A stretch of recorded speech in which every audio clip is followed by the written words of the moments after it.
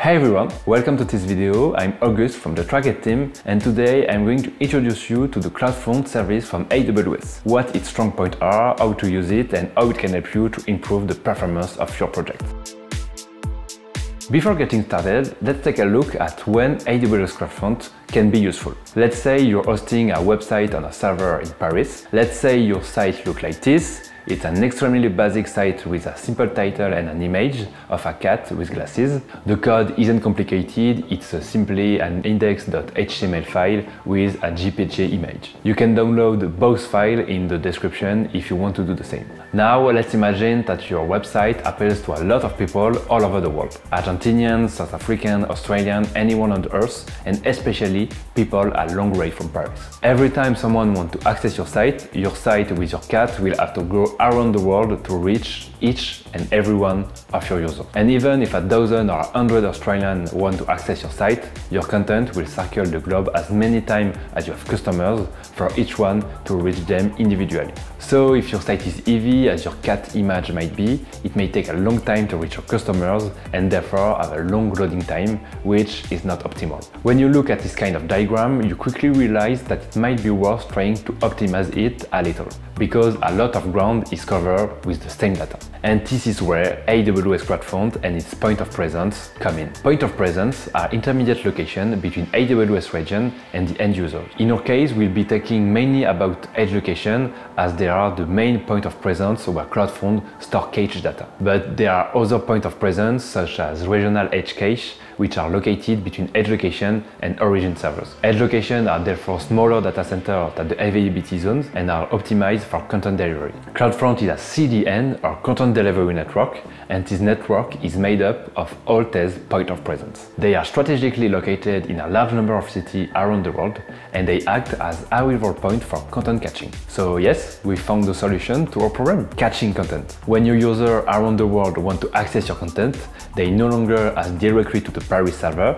but to the edge location closest to them. CloudFront will then do a relatively simple job in the edge location. When a customer asks for content, it says to itself, do I already own this content? For our very first user, the edge location data center doesn't own the content, so it will fetch it from our server in Paris. For this user, or at least for his first arrival on the site, the loading time is absolutely the same as before. However, thanks to this user, the content will remain cached in the edge location. So if another user requests your site, CloudFront in the edge location will ask the same question as before, do I already own this content? And this time, yes, he already owned it. It will then deliver it much faster because the distance to cover is much shorter. So for all the future users, loading time will be considerably reduced and the user experience greatly improved. And that's what CloudFront is all about. It can be used in a wide variety of ways, and to give you a bit of vocabulary, the place where your website is stored, in our example the server in Paris, is called the origin. And the origin could very well be an on-premise server, an S3 bucket, or an EC2 instance.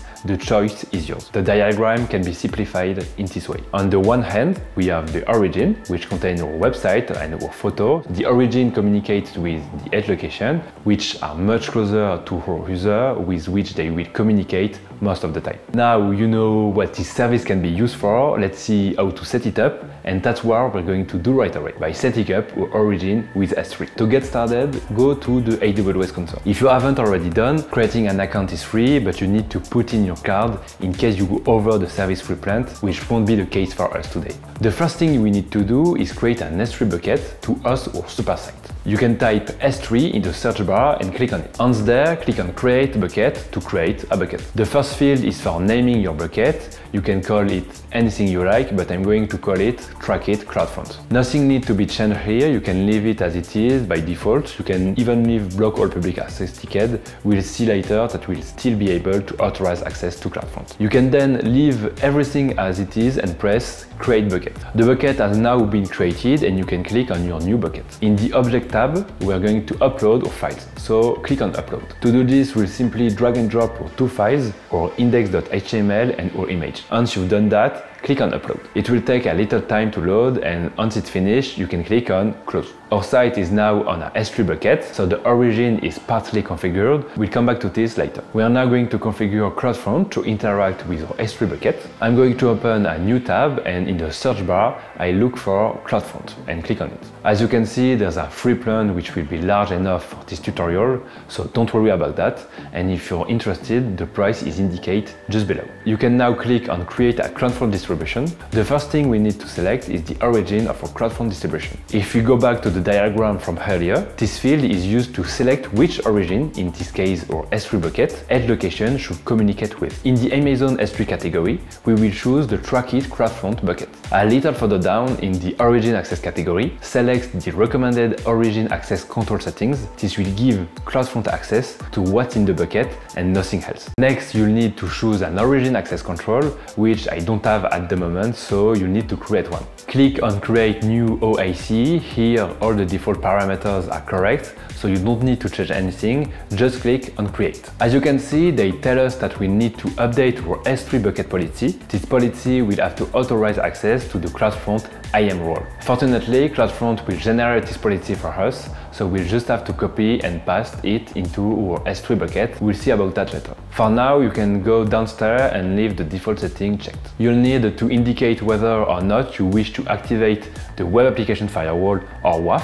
In our case, we'll try not to be too complicated and click on No. A little further down in default root object, you need to enter the name of our website root files, in our case index.html. Once you've done that, scroll down and click on Create Distribution. And that's it, our distribution has been correctly created. I think you'll remember that earlier we were told that we needed to update the policy for our S3 bucket. Things are looking pretty good because just below the message telling us that the distribution has been created, we are prompted to copy the policy for the S3 bucket. You can then click on the Copy Policy button and then go back to your S3 bucket and click on the tab Permission. Once on Permission, scroll down to Bucket Policy.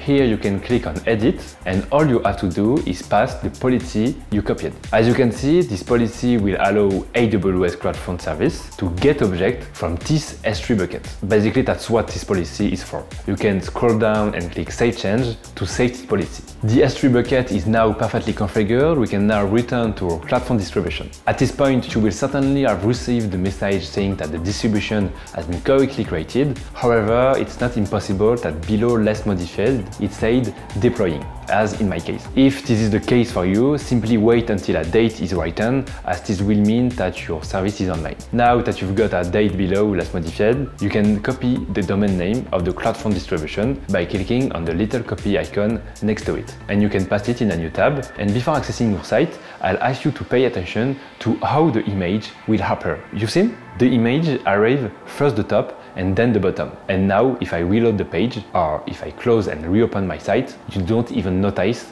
that the image has been reloaded. It's quite possible that you won't see any difference if the origin server is very close to you. For example, if the origin is in Paris and you live in Paris, you won't necessarily see a big difference. And even if with small files like this, the difference isn't obvious, in my case, you can already see the impact of CloudFront. So roughly speaking, if we go back to our diagram, what happened? As soon as I press enter, AWS directed me to the edge location data center closest to me. CloudFront then did its job and asked itself if it already had the data I was interested in. So it asked the original S3 bucket to provide it with what I asked for. They communicate it to each other, edge location send it to me and catch the file. And now when I reload the page, the speed is almost instantaneous because I'm only communicate with the edge location closest to me. And now you will notice that the image no longer appears from top to bottom. CloudFront is optimized to work with other services and it's really integrated. As you've seen, configuration is very easy with other AWS services such as S3, EC2, ELB and Route 53, but it also works very well with any other service that isn't an AWS server. Now that you understood what AWS CloudFront is all about, let's get down to more complex features. With CloudFront, we have a notion of TTL or time to live. As you may have guessed, objects are not kept forever in the edge location cache. After a certain period of time,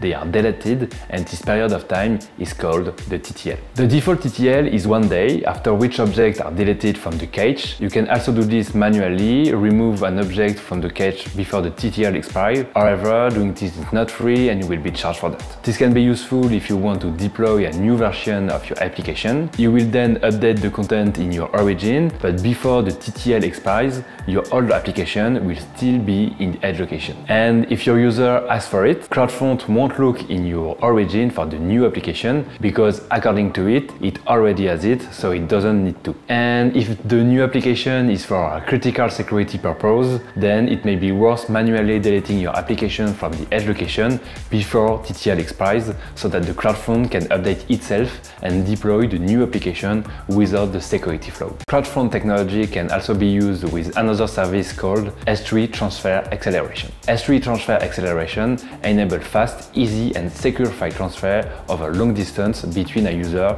and an S3 bucket. And it's totally possible to use CloudFront to accelerate the upload of a file to S3. To do that, it's quite simple. You upload your file to the edge location, and once it's uploaded, it's sent to Amazon S3 via the AWS internal network. So it doesn't pass over the public internet, but directly through internal paths optimized and created by AWS for this purpose. To illustrate in a little more details what this could be used for, let's take a world map with our users all over the world, our edge location and an S3 bucket located in Paris. Now let's imagine that all our users want to put a file on our S3 bucket in Paris. And like earlier, instead of doing it directly from their location to Paris, which could take some time as our users are quite far from Paris, our user will upload their files to the CloudFront edge location, which will then transfer this file to the Paris-based S3 bucket using the very fast AWS network. And all this is a much faster way for our user to upload their file to their S3 bucket. From the example I've just given you, it's important to understand that edge locations aren't just for delivering content, but also for uploading files. In other words, edge locations aren't just for read only. Your user won't just be reading content, they can also write on it. In other words, as we've just seen, your user can also upload files. It's a good thing to know and it can be very useful. If you have any question about how to set this up, or if you'd like to know more about how AWS CloudFront or anything I've talked about in this video can help you contribute to helping your project, don't hesitate to contact TrackIt. The team and I hope you enjoyed this video. Don't hesitate to subscribe, and if you have any question, remarks, or if I've missed any point,